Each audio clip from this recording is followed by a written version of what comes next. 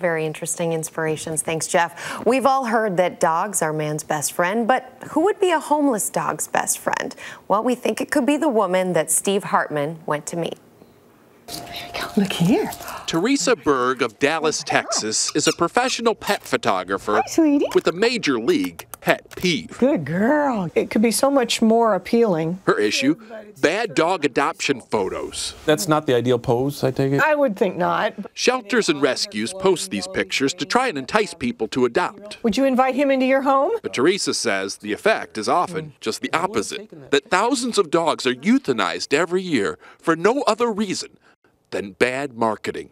I can't stand the thought of, for want of a good picture, that a dog goes homeless. That's why, a few years ago, Hi, Liberty. Theresa started working for homeless dogs, pro bono, if you will, volunteering to take their adoption photos. Give me a star. She worked almost exclusively with a dachshund rescue group run by Kathleen Coleman. We were getting adoptions, but it was just slow going.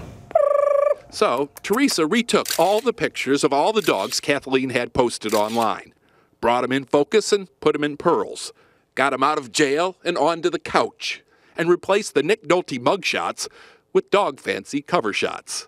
After the retakes, every one of these dogs got adopted in record time, and today, adoptions at the rescue are up 100%.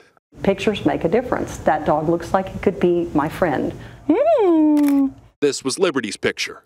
The day after it was posted, 3 people called to adopt her. How are you? Nice Welcome. Theresa is now determined to multiply her results by training volunteers from other rescues and shelters, and by persuading other professional photographers to lend their cameras to the cause. If every photographer just took in one rescue group, we could save so many more dogs.